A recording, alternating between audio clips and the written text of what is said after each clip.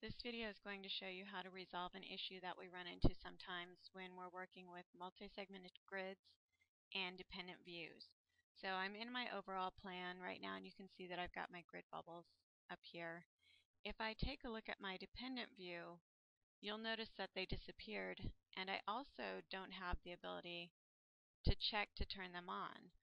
So it doesn't matter if you were to go in here and put a check mark in here, they still would not show up.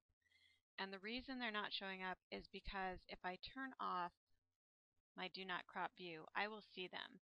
But the reason I see them, or don't see them rather, in the dependent view when I have the view cropped is because this 3D extent is within my boundaries of my crop box for this view.